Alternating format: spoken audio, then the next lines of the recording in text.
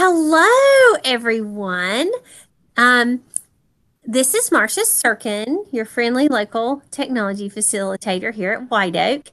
And I'm here with my friend Christian, and we have permission to record this and share his greatness with you guys about what he's been up to.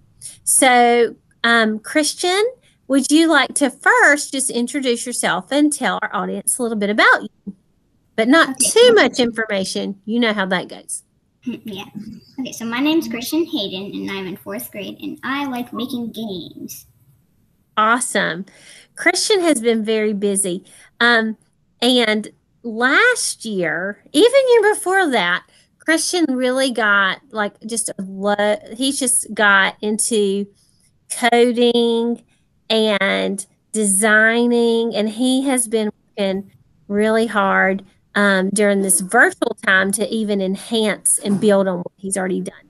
So I'm going to turn it over to Christian, and he is going to share some really awesome stuff with us. Go ahead, Christian. Okay, so first I would like to share the game. And now this is the game. It has taken me a long time to finish. That's what But basically, this is my game. And it's got lots of stuff in it. It's pretty interesting. And then you can play. It's pretty nice. That was so close. It almost hit me. Whoa, that was a close one. Oh, you see, that was a close one. And watch what happens. Looks like it isn't your lucky day today. That's bad. So, Christian, I haven't played it since you added sound. What inspired you to build this game? Okay, so basically, I really like the game Invasion, and I've made a whole bunch of small projects, but those weren't big at all, and I didn't really like them. Like, well, 2021, new year, new games. Why don't I make something similar? So I've been working on something for a long time, and then it finally finished it, and I'm really happy with it. And basically, I was inspired by the game Invasion. Now, I couldn't find any good ideas, so like, Invasion kind of seems nice. Well, why don't I make it modernized? So then I made it, and now I've made Space Survivor. Now, Christian, I helped get you into coding a few years ago, but you have really just taken it to the next level. How do you learn all of these techniques?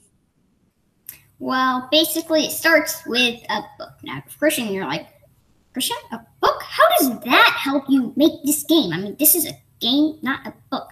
But basically, I found a book on Epic, and, well, it was a coding book. Now, I played some games. I'm not that much of a gamer. I was like, these games are nice and all, but what if I could make my own games and make them the way that I wanted them to be, instead of having to be stuck playing these games? So that inspired me to make games. I've tested a couple Epic books. Now, I like code.org and all, but it doesn't really give me the freedom that I want. So I was like, why don't I try real coding language? Now, coding language is basically like, let's say that you walk up to an alien and you want to talk to the alien. You have to speak the alien's language if you want to talk to it, because the alien doesn't understand English, does he? So it's the same thing with computers. You have to learn the computer language to be able to talk to it or tell it to do things. So basically what I did is I learned the coding language JavaScript with the book. And then after that, I got the book in real life. I was just using it on Epic. And then I basically started working on games. I grew and I grew. And they were just like tiny projects. There was nothing really that big. I mean, I made a website at the age of 9, but other than that, that's nothing that big. And like, new year, new games again. So then I just basically made my game, and here I am now.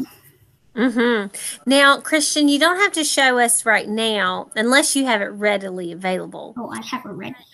This summer, you experimented with video a little bit. You made lasers shoot in your video. Tell us about that.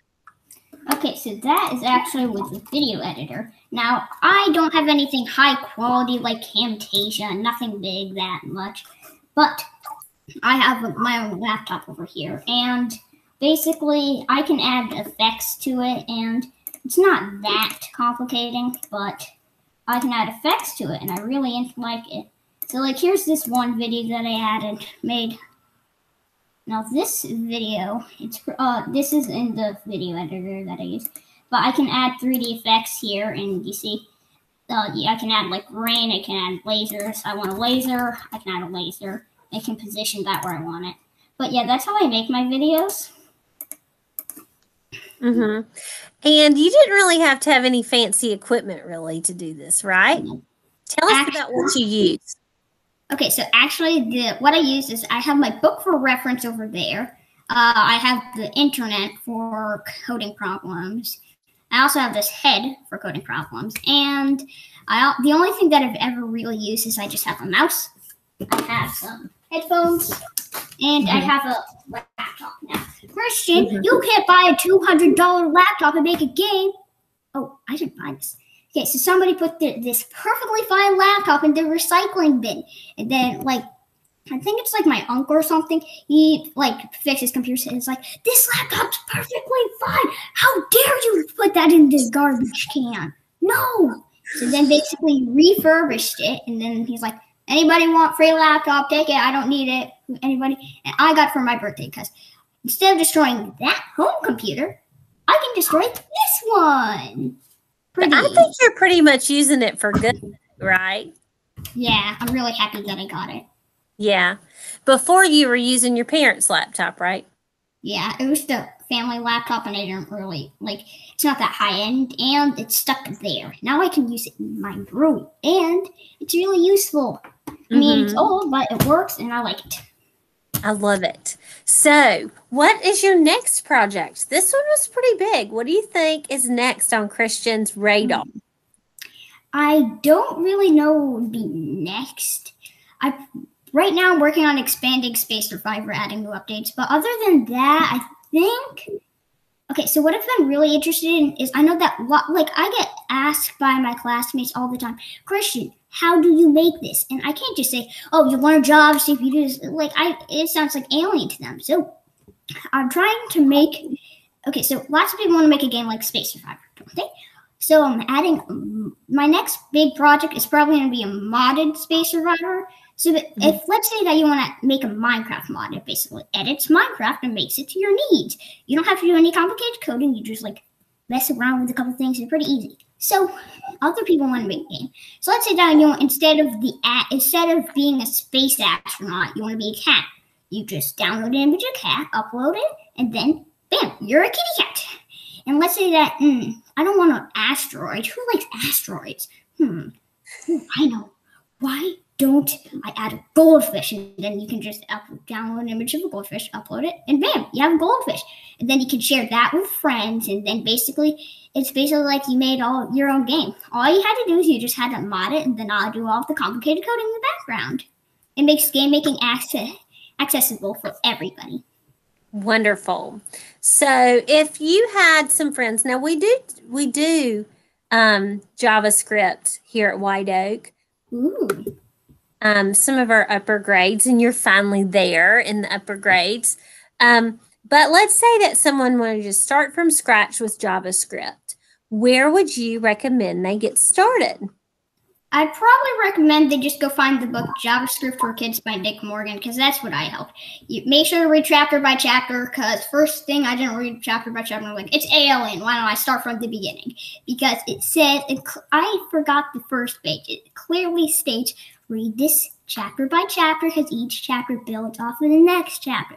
And I'm like, I just didn't even read that page. I'm like, no, it's alien. I don't know any of this. I just wanted to jump straight to the game making, but then I realized, Christian, you can't do that. Well, I'm really proud of you, and you've put a lot of hard work and time into this, and nothing that is ever worth having is just easy. It's something that takes time and practice, and you have to whatever you put into it is what you get out of it. And Christian, I could see you building even more games and more mods. And I could see you going to a university creating these things for all sorts of people in the workforce, more kids, teachers like me. And I'm just so impressed by you and inspired by you. And I'm just so thankful that you shared this stuff with us today. Do you think that we should share the game with everyone watching this video? Yeah. Yeah, I think so too. So I'm so thankful that your mother gave us permission to tape this so that we can share it with everyone. And I'm also going to post in the video your game so that others can play it too.